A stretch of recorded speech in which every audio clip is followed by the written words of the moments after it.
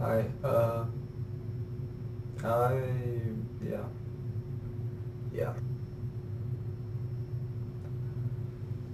I feel pretty awful and depressed, and ugh. uh my friend is on the other side of town, and sounds like she feels like the same way, and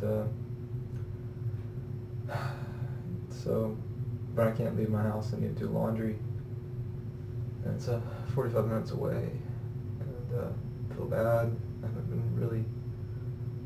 I mean, people that I have crushes on, they don't really. They're friends too, but and wait, well, I mean, that sounds like I'm devaluing them, but this person I need to respect and support because she truly gets depressed and she truly needs support, and should I just go ignoring people because the chance of the hope of something else, but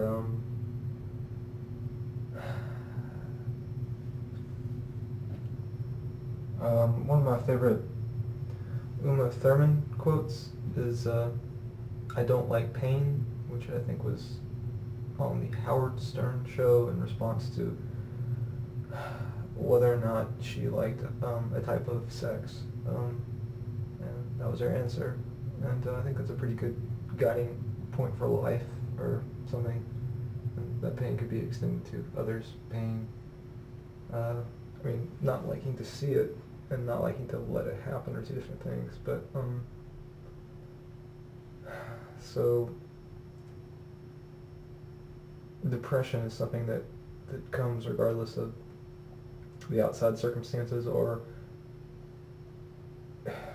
if you can't change those circumstances, then you're just gonna have to accept that just at certain times of the week you're not gonna feel too great, and you may not be able to control that unless you have money and the desire disposition to have some type of pill to be addicted to, which I'm not a big fan of.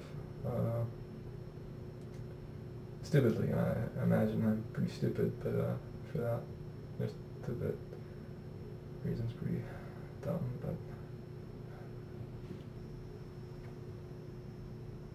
this crush,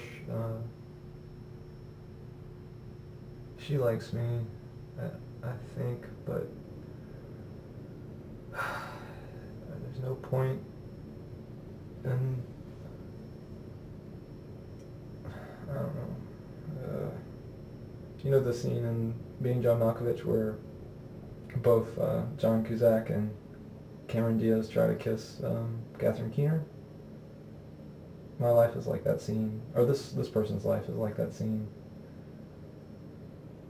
And John Cusack, in that movie, probably the best movie on his work besides Better Off Dead. Even though John Cusack hates Better Off Dead. Oh God. I think what I mean is that life is pretty. I want to leave town, and I'm going to leave town because I can, and that's what I'm doing, and that's the main depression and things like that will change only with imaginative diet, exercise, and placebo, and perhaps some type of freedom of expression or something, but leaving depressing circumstances, but